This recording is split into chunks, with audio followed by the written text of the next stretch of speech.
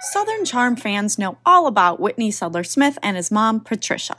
After all, he is the creator and executive producer of the Bravo reality series. And both he and his Southern socialite mother have been staples of the show every season since it began in 2014. But what about Whitney's dad? Who is he, and where is he now? In 2017, Patricia gave Southern Charm fans some insight into her life and background when she released the book, The Art of Southern Charm. In the section titled Becoming Patricia, the matriarch detailed how she became the woman fans know and love today. And that story influenced how she met Whitney's father, her first husband, Lon Smith. She shared that a friend introduced her to Lon when she was living in Washington, D.C. and attending George Washington University. 5 years her senior and the head of Dun & Bradstreet at the time, Patricia described Lon as good-looking and mature.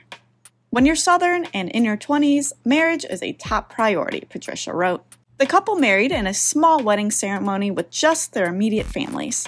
Patricia and Lon then settled in Virginia, and she continued her studies in art history and archaeology. Meanwhile, Lon worked at Dun & Bradstreet during the day and attended graduate school at night to earn his MBA.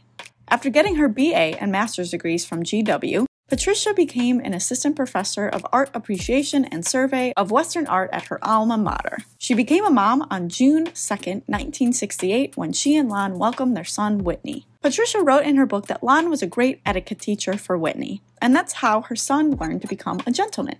Honestly, Lon was such a gentleman that Whitney learned by his example, she described. He saw his father open my car door or stand when I entered the room, and eventually it became second nature for him to do the same.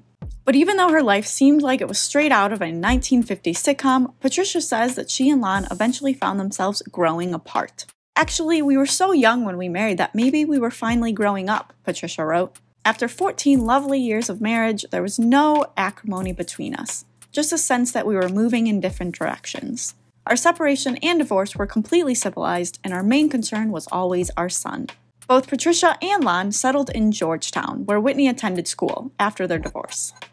She says they established a seamless co-parenting schedule, and whenever they spoke, they were pleasant, respectful, and harmonious.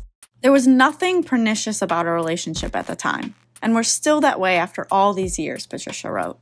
I couldn't have picked a better father for Whitney, who never had to feel divided about his feelings for his parents. Will fans ever see Whitney's dad on Southern Charm? Probably not. According to Patricia, her first husband is intensely private and a lovely man. He's retired and reportedly living in Florida, and has managed to stay out of the public eye. Southern Charm fans can stay up to date on all the latest news at cheatsheet.com.